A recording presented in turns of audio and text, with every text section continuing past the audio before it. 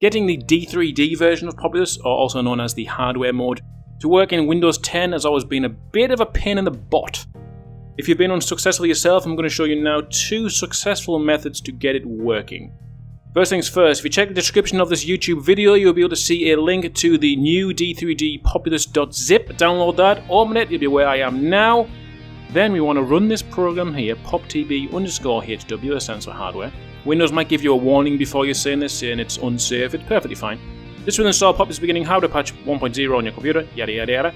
All you have to do is you have to go to next, and then you would choose your destination folder, which would be your Populous Bullfrog folder. For me, this is not this one. Mine would be in local disk games, so you may have to select that one yourself. Now before you do it, you may want to make a backup of the previous one. So if you check your Populous folder, you've got D3D poptb. To make a backup, you could simply just rename it and just call it, like I normally do with other things, just old. And then we will run this. A desktop icon would be good, so you have it already there ready for you to start playing. It does its thing. Click finish, and you can see here the new exe is in your Populous folder. Run that via the shortcut that was created, and the game should work for you in hardware mode. Okay, method 2 is to use a program called dgVoodoo 2. Google it, or the website's here, or I'll have it in the description below if you want to go through it.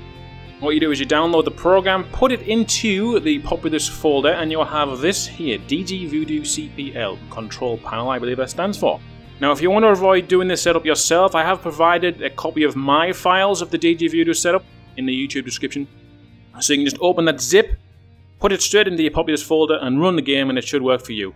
But if you want to do this yourself, you would open up dgVoodooCpl, make sure the correct path is selected, so I'm in C Games Bullfrog Populous. You want to change this here to use your dedicated graphics, so rather than use my laptop's Intel, we use the NVIDIA GeForce, it forces us to do that. We'll then go to DirectX. Make sure this is Gefore4 Ti 4800. And that's it basically, guys. You can uncheck the DG watermark, but you might want to keep that on the first time to make sure it works. Hit apply, hit OK. These 3 files here would then be created along with a one called the dgVoodoo config file. So then you would have 5 files in here, and that would set you up ready for the D3D mode. Now if you're like me and it still doesn't work, what you want to do is combine methods 1 and 2. So what I did was I used the new patched version of the D3D mode and included the files in here. And I run it and it works just fine. By just fine, I mean it takes a few tries to get the game working. It still will crash upon starting, but on that magical turn when it does work, it'll work until you close the game down. So just keep trying.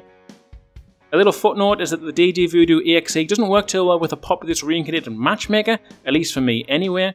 So your best bet to play multiplayer will be using method 1, and if that doesn't work for you, you might just be stuck with single player, I'm afraid.